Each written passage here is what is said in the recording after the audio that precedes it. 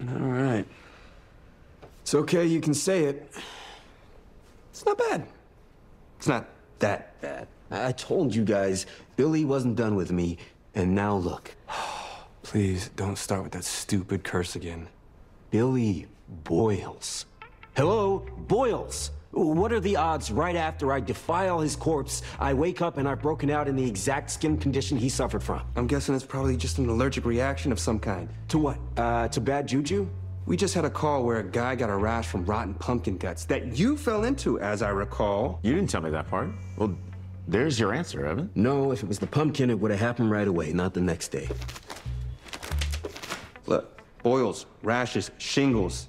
A lot of skin conditions can be brought on by stress and tension. It's true. Every tax season, my accountant cousin breaks out in hives all across his legs. Super gross. Oh, so I am gross. That's not what I said.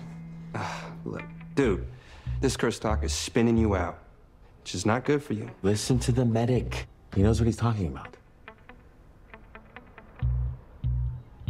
Okay. If you say so. I do. $5 will clear up by the time we're on shift.